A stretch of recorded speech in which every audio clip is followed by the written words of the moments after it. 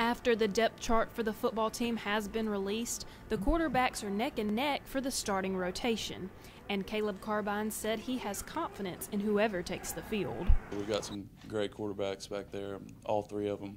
And I have a lot of confidence in all three of them. I think any one of them can get the job done, and it's going to be interesting this Saturday to see, I feel like we're going to play, all three of them are going to get some good reps. While each quarterback has his strong points, one running back shared the difficulty to the interchanging quarterback system they have used in practice. With Silvers in there, we're kind of clicking.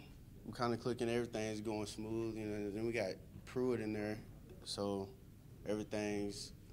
It takes a minute from going a taller quarterback and then a shorter quarterback. And while any of the quarterbacks may have stood out from time to time, the offense has seen the improvements needed to make Silvers, Pruitt, or Tidwell a starting quarterback.